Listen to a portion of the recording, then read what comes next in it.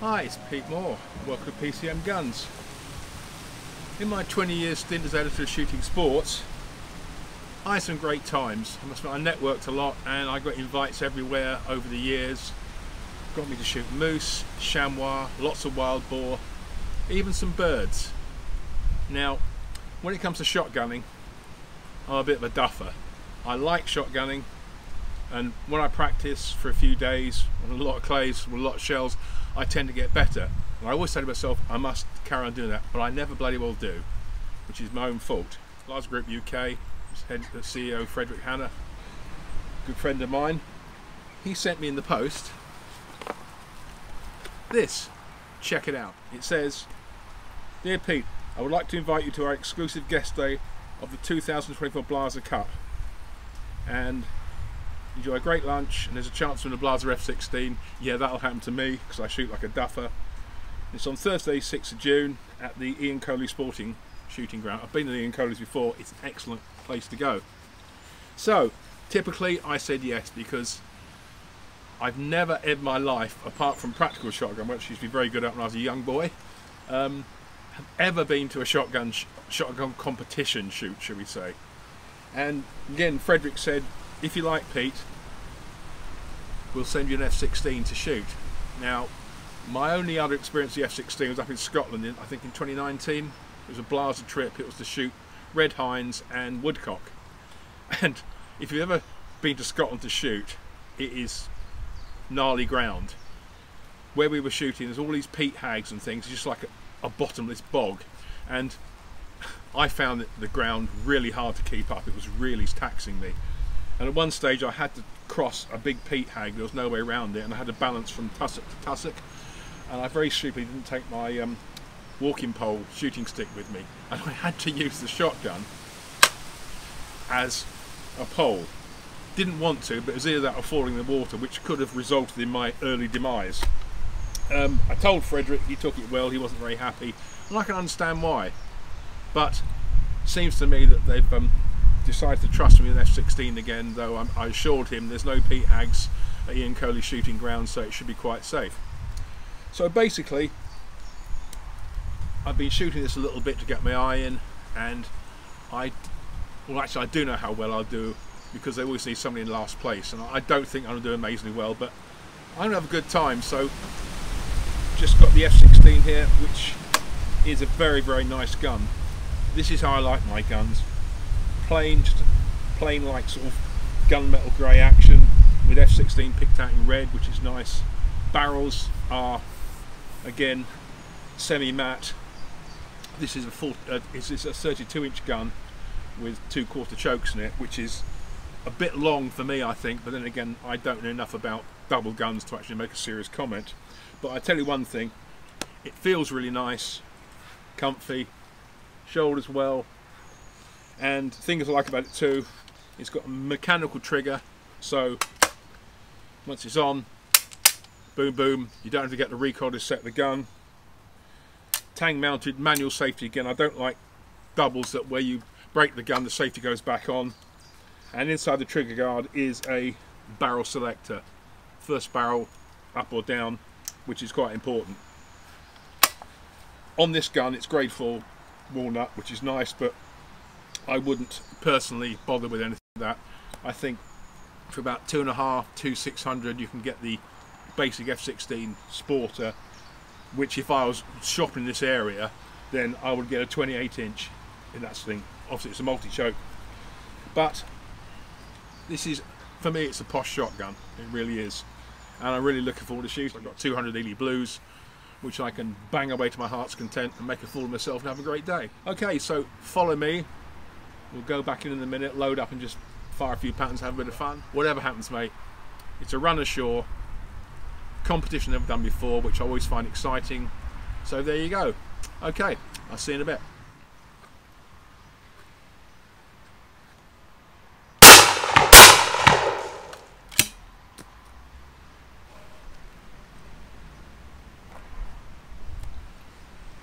Okay, just been potting away through rounds of the F16. I've got to say I quite like it. Recoil's good. I'm using 7.5 28 gram sort of competition type load, so recoil is quite easy. I like the comb. It's hardly up, but it just gives a nice little bit of support. You see it ejects really nicely and forcibly. And when we look at the patterns, I was patterning at 35 yards. It's shooting dead centre, which is comforting. That means I've got my gun mount reasonably okay, and maybe just a fraction high, but no complaints at all. It's shooting cock on for me.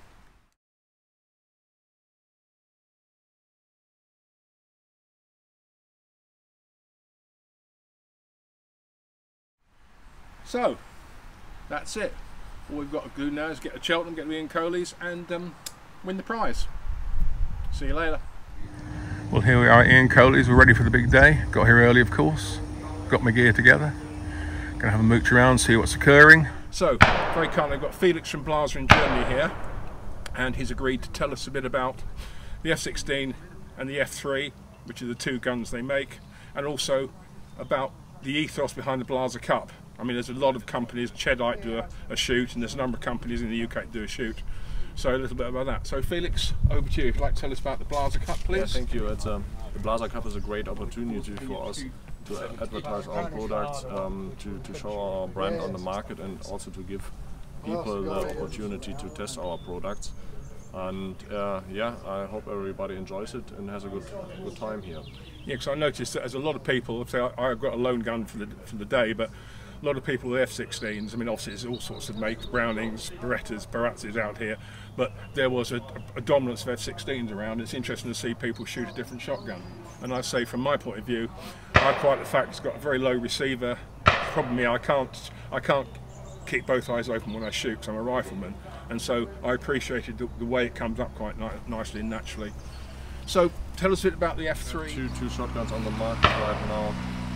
As you already mentioned, the F16 is the shotgun with the lowest receiver on the market. We really took care of that. Then we also have the F3, which is our first model, what we introduced to the market. And the main difference between those models is that we have an inline striker system at the F3, which is unique on the market, so we are a little bit faster from the moment you pull the trigger until the shot breaks. Yeah. And the F16 has a classic hammer system, is very well manufactured, and yeah, they are both great guns. And I've got to say, I like the fact that the F16's got a manual safety, because I can't get on with automatic safety, so I keep forgetting that this bloody thing goes straight on again. Mine ejected very well, and the barrel selector is a little bit different. It's like a little lever inside the trigger guard. Usually it's on the safety catch, but I got used to that very, very quickly, and I found in the end quite natural with it. But I think it's quite a cracking gun. I mean, there's quite a price difference between the F3 and the 16, isn't there? It actually is. So we introduced our F16 model at the mid-price range, and it's actually the more common guns also on the countryside for field and game shooting. And yeah, the F3 is basically a high-level competition gun. Was that built to sort of challenge the Krieghoff gun a bit? The F3 is like on level with the K80, I would say. Wow, K80, that's it, yeah. Interesting. Okay, I appreciate your time. Thanks very much indeed, Felix. Thank you very much. Cheers. Well,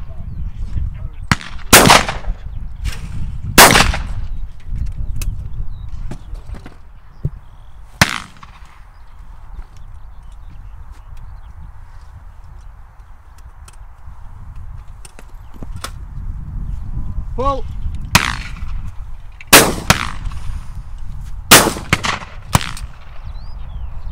oh.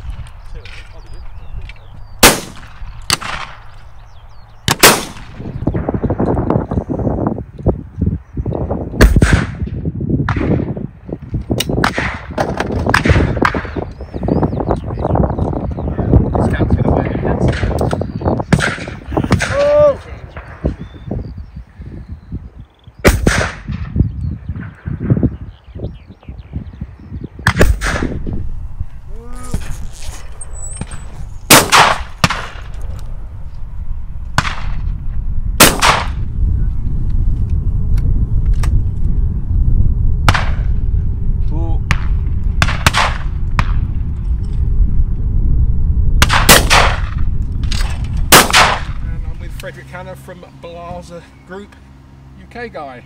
Absolutely. So Frederick, I had a great day. I shot like a complete idiot, but I didn't expect anything else, but I had a really good time and enjoyed shooting the F-16. So, what are your thoughts on the day?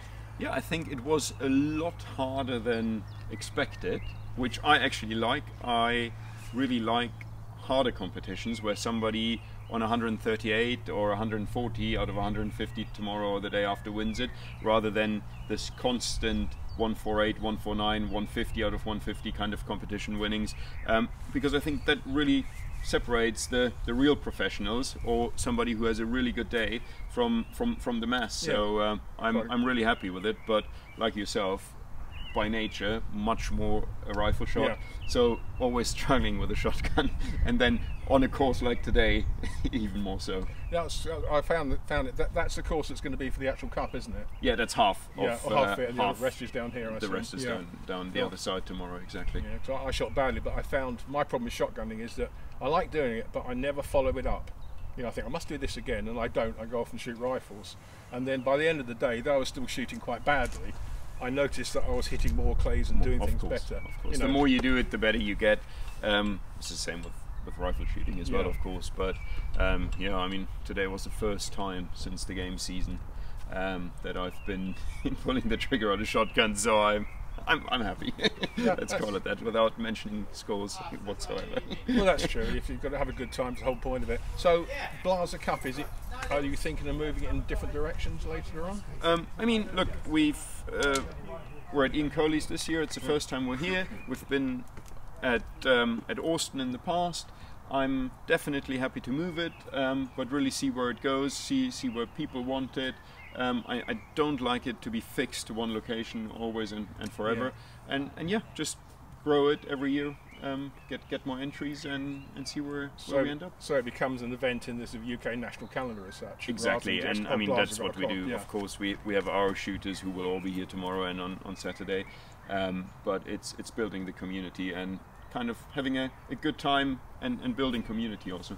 Yeah. Have you considered maybe doing something like this for rifle? I know it's perhaps a bit more involved with rifles.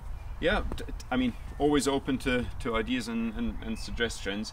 A lot harder on the licensing, a lot harder on the venue, a lot harder to get approval for, of course. But yeah, absolutely. I mean, maybe that's a good idea to have a long-range rifle competition somewhere in Scotland or something like that. That would work, wouldn't it? Absolutely. Well, I'd like to thank you for the loan of the F-16. Please note it's in good condition, unlike in Scotland. I am ever so glad to hear. And thanks, a great day, mate. You're very welcome. Awesome to have you over. Pete Moore from Ian Coley's and Blaser saying goodbye. Thank you. Bye-bye. I quite like the F-16, so it's the first time I've used it in anger properly. Say in Scotland I got a few pops at Woodcock, but nothing serious, but to punch through about 75 rounds plus what I've done on the range before, you get a feel for the gun. And that's really it. I had a good time, as I said before. I'd probably do it again. The winner of the Blaser Comp was a guy called Chris Broomfield with a very respectful 63 out of 75.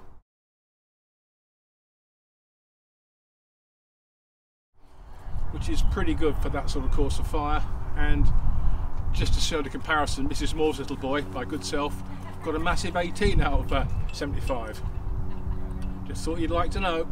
Well done, Chris. So it's Pete Moore signing off from Ian Coley's, and I'll see you again soon. Thanks for looking in. And as usual, if you like this, tell your friends, support the channel. If you want to speak to me, it's pmoore.shootingsports@gmail.com. Catch you later.